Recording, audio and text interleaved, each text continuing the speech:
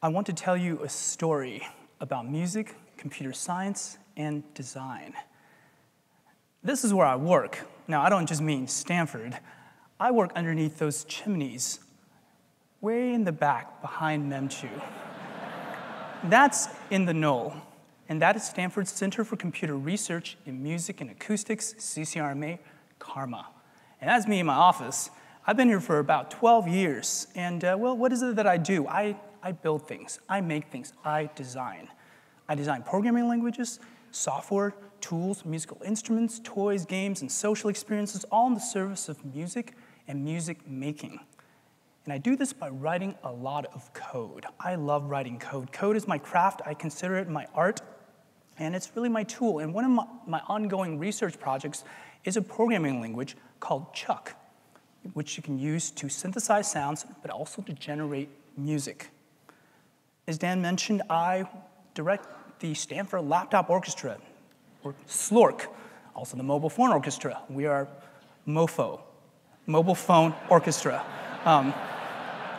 I also work on music making on mobile devices, as well as more recently virtual reality for music, asking what does it mean to play music in VR? What are musical instruments? What would they be like in VR? And what are the artistic, humanistic, and social implications of the medium of virtual reality?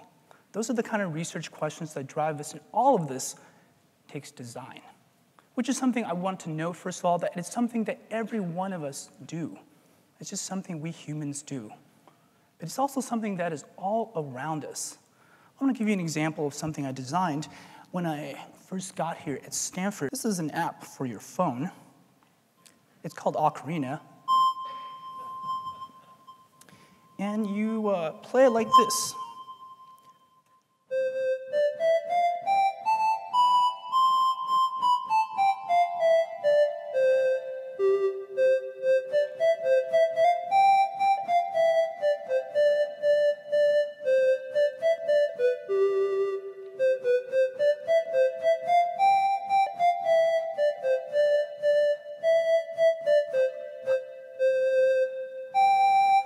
I could keep going. Yeah. Oh, thank you very much.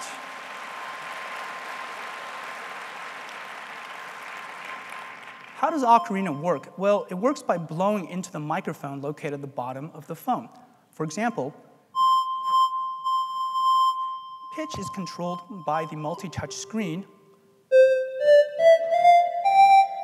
and vibrato is controlled by tilting the phone. For example,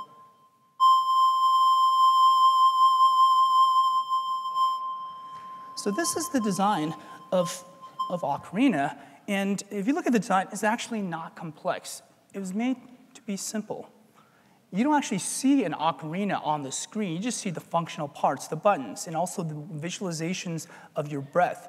And there's a very specific reason for that, is that, well, I don't want you to feel like your phone is emulating an ocarina.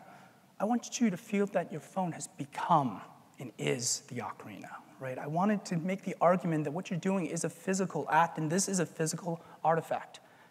This is Ocarina in gameplay mode.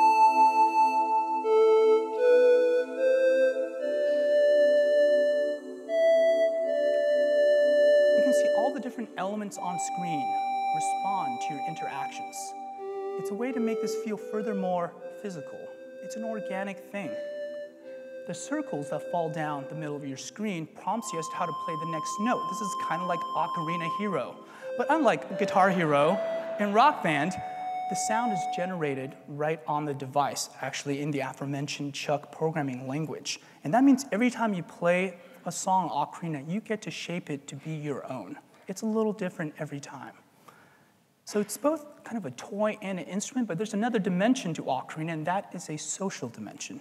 In the same app, there is a visualization of a globe on which you can listen to other people around the world blow into their phones.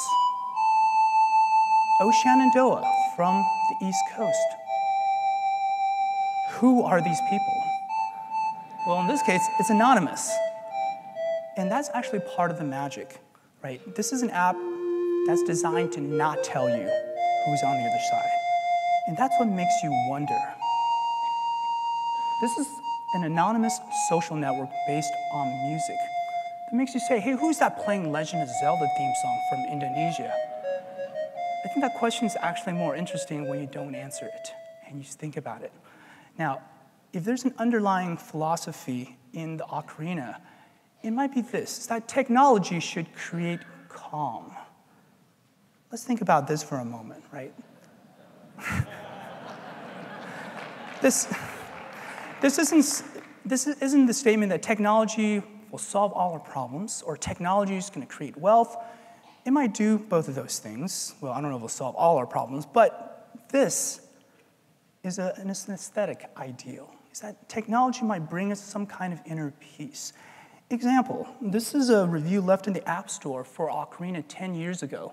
This is my peace on Earth. I'm currently deployed in Iraq, and hell on Earth is an everyday occurrence.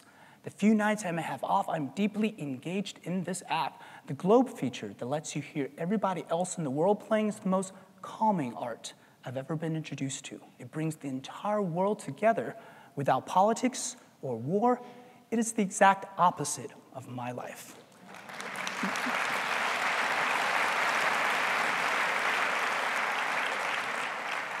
Deployed US soldier. Now, I can tell you that it feels really freaking good when anyone uses something that you've made. But this was on a different level. Something we made brought a moment of peace to another human being. And there's something intrinsically valuable and good in that. And this is to say that good design enables us. But maybe, just maybe, great design is design that seeks to understand something about who we are, like art. If you think about your favorite song, your favorite movie, your favorite anything, right? I don't think these things are great because you've understood how great they are, but because I think you feel like they've understood you as a person. And can the things we make with technology try to understand who we are as humans, as a society? And this is what I really mean by artful design. It's something we strive to do in everything we do. For example, in building instruments for the laptop orchestra, which consists of humans, a lot of laptops, sitting on audio interfaces on a breakfast tray. We sit on meditation mats and pillows, and we have special speakers that we fashioned out of IKEA salad bowls.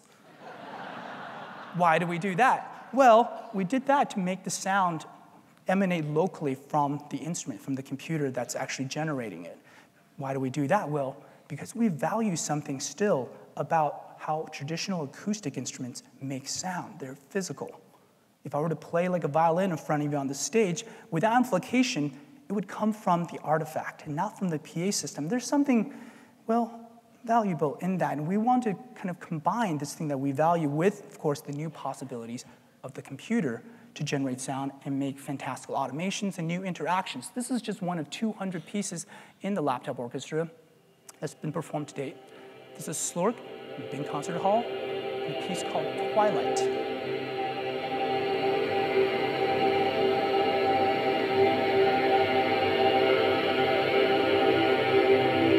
In this particular excerpt, we're using an instrument that senses the location of our hand, and we're metaphorically pulling a sound out of the ground.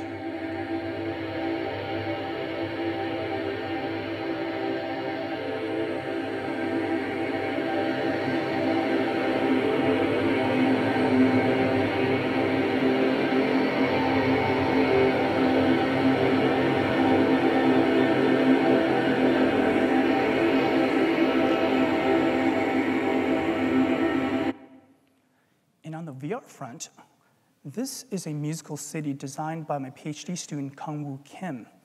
In this musical city, well, dusk becomes night as the stars come out, but then the buildings come alive, but with music. Every building can be controlled to affect musical parameters, and they all kind of vibe together.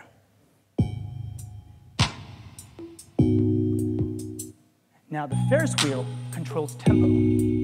So now things are really starting to pick up. And you kind of see everything moves at their own musical pace. Hey, there's a plane in the background. There are going to be cars and vehicles.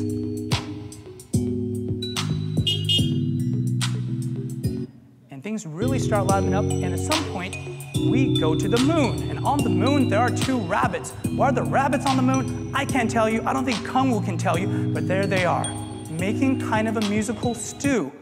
And from there, a railroad track emerges. And on this railroad track, trains carrying musical chords start to flow.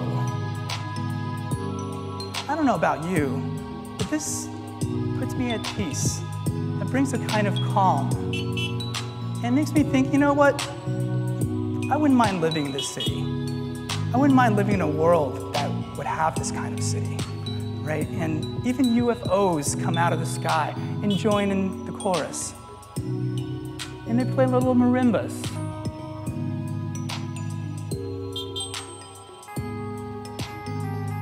And at the end of the night, everything peacefully turns off, and the next day is ready to begin. Design is all about choices, right? All of these things went through countless choices to be made. And I think what I want to say is that what that means is that actually we cannot help but really tackle this question. How do we design ethically? And what does it even mean to design ethically? We might think of ethics and technology as, well, we don't want to do harm. That's certainly necessary. But to do no evil actually seems like a really low bar, if that's your only bar, right? Can we shape technology to proactively do good? And what does good mean in that case? For us, we tried to use this as a guiding question. How do we want to live with our technologies? How do we want to live, period? And how can we shape technology in ways that support this kind of aesthetic vision for the way things ought to be, and just get a little bit closer to that ideal? In this view, tomorrow's designers, well, they have to be much more than a specialist, but a kind of technological artist, a moral, ethical inventor, and a system designer who not only builds the thing, but really builds the thing with the understanding of how that thing might fit into a greater system, into society, into our world. In higher ed, we have the notion of a I-shaped student. This is a student who specializes in just one discipline. We're like, well, we don't want that. So then we're like, we should maybe have like T-shaped students. You have some depth, you have some breadth. I would like to talk about the pie-shaped student. The pie-shaped student on one leg is a disciplinary expertise, for example, computer science. On the other leg is a kind of domain expertise, something you apply your discipline to. For me, it was music, but for someone, it could be public health. But this bar on top is what I would call the aesthetic lens. It's a philosophical, artistic, moral lens that gives broader meaning and context in bridging these 2 legs. Is this not the kind of student we might want to educate here at Stanford? Is this not the kind of person we ourselves maybe want to strive to be, right? In a way, that is, I think, for me, kind of part of our educational mission, is to really educate the full person, full citizens, by giving them the tools with which to fashion themselves. And we're doing this in a number of classes. I teach this undergraduate class called Design That Understands Us, right? And by the way, I put all this into a comic book, which starts in my office, takes us through Bing and to various designs. And by the way, this too is research. The design of buildings, everyday things like pencil bags, visual design, instrument and interface design, from the theremin to artificial intelligence systems with humans designed into the loop. Games is more than entertainment, but a mode of expression and mode of reflection, to social design, design that connect us, and to think about what are the values, what do we really want from our social tools. Just one final music example. This is a social karaoke app. In the day, it was called Glee Karaoke, and like Ocarina, you can listen to other people sing around the world, but anyone who hears this can add their voice in a +1 kind of way into this world anonymous chorus. Now, a woman reached out in the wake of the 2011 tsunami and earthquake disaster, and she, from Tokyo, sang a rendition of Lean on Me, and she invited the world to join in song. And in a matter of weeks, 4,000 people joined in from all over the globe. This is what it sounds like when it's about 1,000 people. Sometimes in our lives, we all have pain, we all have sorrow.